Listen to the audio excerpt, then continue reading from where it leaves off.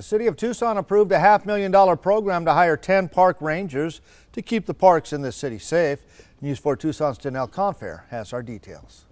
Prop 407, approved by voters last month, will mean a lot more money going into parks here in Tucson. And now the City Council is taking steps to make sure the 100+ parks in the city are patrolled. The rangers will go through our crisis intervention training. It's a 40-hour program, and it's the same program that a lot of our police officers have gone through.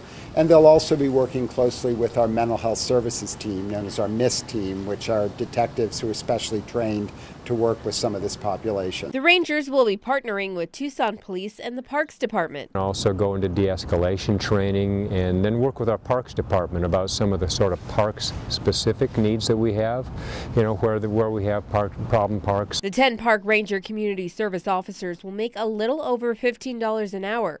That means the program will cost the city more than $500,000. What we want to do is have a presence, kind of ambassadors, if you will, folks who can be in and around parks, who can address concerns that people have, who can interact with the public, and just create more of a climate of safety, I think. One person we talked to at a local park said the Rangers aren't needed. The money should go to the restrooms right there. You can show. They've been closed for I don't know how long. The program will be paid for by TPD and then eventually by Tucson's Park Department.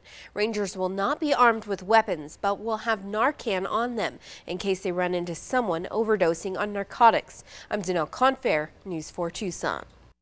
And the park rangers are expected to be hired sometime next year.